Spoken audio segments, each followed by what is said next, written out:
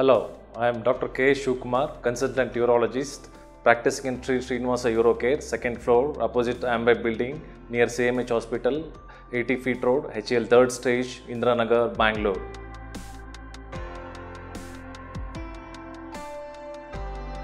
Majority of the patients with the kidney stones are asymptomatic. Nowadays, these stones are detected because of the ultrasound scanning available very freely in the market. And symptoms appear only when there is an obstruction or there is a superannuated infection, irrespective of the size of the stone. By telling that irrespective of the size, even with the size of a 3 to 5 centimeter, which occupies the whole of the kidney, may not present with any classical symptoms of kidney stones. They might be detected incidentally in the evaluation of patients with chronic kidney disease or a renal failure patients. Sometimes even with the smaller stones in the kidney give a severe agonizing pain in the abdomen because of changing in the position or a location in the kidney or on its way to go out from the kidney to ureter and to the exterior.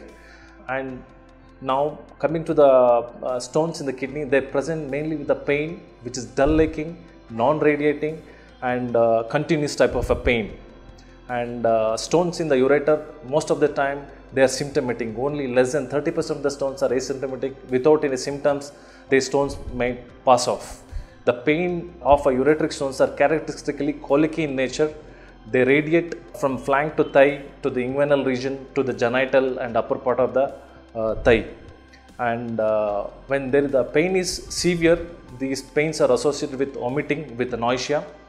And if these stones are associated with infective stones or there is a superannuated infection, depending on the type of the organism and the amount of infection sets in, they will have a varying degrees of fever, varying from mild degree to the severe sepsis and septicemia. And sometimes these patients also have hematuria, that is blood in the urine with a varying degree from a small tinge of blood to a frank hematuria, blood in the urine because of the erosion of the mucosa in the kidney or a ureter. And some stones in the lower one third of the ureter may present only with pain in the tip of the genitals or increased frequency of urine, burning sensation in the urine are the only symptoms they may present with, either in combination or alone. See, when you have a high suspicion, then only we can detect the stone in the lower one third of the ureter.